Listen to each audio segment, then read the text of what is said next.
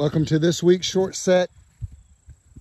We're out with this tracking team this week, and I wanted to give you guys a little bit of perspective as we break down every element of how a dog tracks, the odor timelines, the terrain or types of terrain that we're going to be faced with on any given track.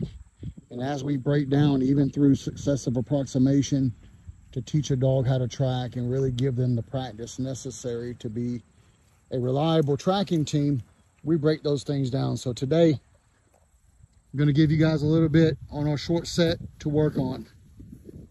As you see here, we're working on elevation. And we specifically target elevation so that the dog learns how to follow odor up the hill versus tracing the odor back down the hill. And we see it with new dogs all the time on an elevation change, especially ones that are as steep as you just saw. That team getting up, or that dog tracing odor halfway up that hill and then tracing it back down the hill because the odor's falling on the dog. So we want to teach that dog how to navigate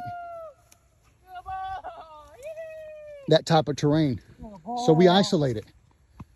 And on this concentration track, this handler and his dog, Mammut, laid a track, worked on hard surfaces, took a right turn and directly up a steep elevation.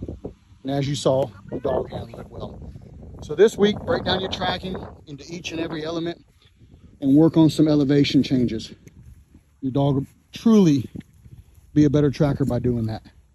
Investing 1% every single training session.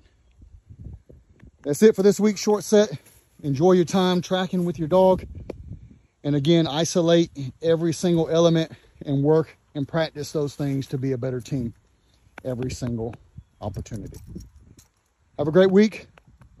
Meet me back here, this channel, this time, every Tuesday for our short sets.